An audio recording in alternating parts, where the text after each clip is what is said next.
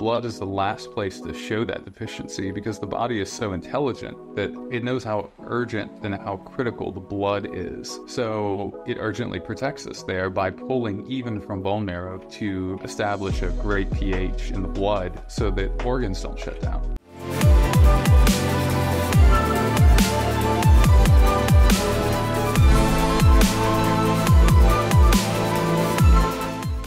We dive into your work. I just want to congratulate you because since the last time we've met, you found love and you're getting engaged, and congratulations, brother.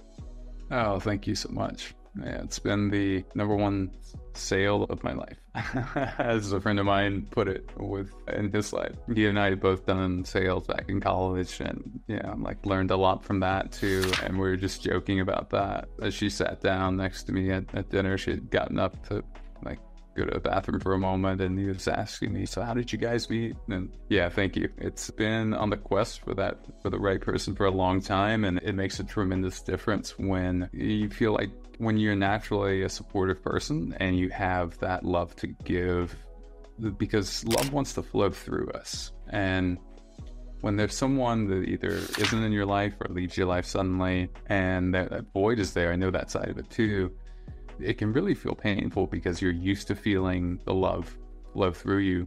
Short idea here. I had a real insight from a psychedelic trip I did with mushrooms, I think, which is that we can't actually know. It was a Joe Dispenza workshop that I was at. We can't actually heal, or when we heal, we carry the vibration of healing in ourselves, and we become a conduit of that healing. And that healing passes through us. So the more we're in that state of love or healing someone else, outwardly focused on someone else, more when we're essentially, in essence, saying, clear any blocks, please remove any blocks from me so that I can best serve. When we're doing that, we're naturally healed by some force that we've yet to really understand fully, that just seems to pass right through us and into the person that we either have our hands on or have our mind around, helping them solve something. Well, certainly if we can create that for ourselves, this energy, it leaves somebody who might be in a consciousness state of producing an emotion or a disease that is outwardly not stable. It allows that state not to perpetuate anymore. And it gives them almost sort of a feeling of safety, so that energy can just dissipate and allow for healing in that other person. So beautiful you shared that, man. But let's get into your work. You have a background in chemical engineering. You've been a nutritionist.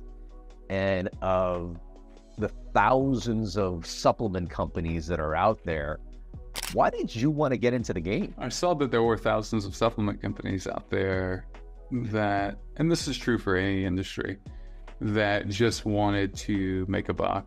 And it's different when someone's like installing your AC and that's the focus, versus when you're trusting a company to put things into your body and let's call it like it is. And I mean, to me, I see great responsibility in that. I think I was attracted to that responsibility, and I was attracted to it largely because in my early 20s, my mom passed, and I was helping her with her health, and we were making some progress. I helped her shed some pounds. I helped her, just do a little better. But the whole time I was resisting the urge that it was maybe a little too late, and that certainly our tools weren't as effective. We didn't have like a metaphor would be a dull scalpel, right? It's like, this is just not adequate, with what I was trying to solve the problem with. So I'd found some of the right ideas, and I realized at some point that if the testing was coming back normal all over the board for someone that you could see their health was going from vivacious and full of life and newly retired in her early 60s at that point to sort of shell of herself, someone that had a huge vocabulary, that had a great voice, that was having her speech slur thanks to the buildup of autoimmune conditions that led to myasthenia gravis, that led to all sorts of different conditions. It was painful to see that degradation, knowing that ultimately it had to be reversible and preventable. And so that, along with my own problems around that age, I'd gone to a doctor that, no fault of his own, I don't blame those doctors or this one, they just weren't trained in any functional health at all, right? Like most are, right? Or aren't. And yet the outcome was that for her, she got on medication she didn't need that just caused more problems than it helped. And for me, I was looking to focus better. I had I didn't know it at the time, but a lot of mineral deficiencies and nutrient deficiencies. And I was pretty gassed because I had been pushing and achieving and striving since I was like 5. It seemed like I'd wrestled and been one of the top wrestlers in my weight in the country in high school and played other sports. And by the time I got to college, I was pretty gassed, really. And was thankful that I just, as much as I love those sports, didn't have to do it anymore. Didn't feel like, I think at that time I felt like my self-worth was tied to my achievement, which is common and a really hard trap for any of us to break. Who are you outside of your company, or the things you achieve, or the whatever it is, right? And yet we're all worthy just for breathing, we're all worthy. And so I thought, well, what are my options? I didn't know nearly as much about health and nutrition as I would even in a few years after that, much less now. And the tools weren't really there. Supplements were the new thing that, for the most part, came in, if you remember, around the late 90s, which was when I was a teenager. And because of having to make weight, I was looking at ways to have energy and strength outside of just eating normally. And with that sport, it was interesting because you couldn't just eat whatever you wanted. You had to make weight, just like in boxing or MMA or anything. So it was different than football. It was different than track and things. So with that, I started to really learn more and more and more. And that just elevated and escalated whenever she started to have issues that I could see just weren't going anywhere. Like no one was really able to help her. And, ultimately I was able to help her, but not enough. And in that process, I found something called hair analysis because I realized that the other testing methods we were trying were resulting in a neutral result that ultimately weren't very actionable.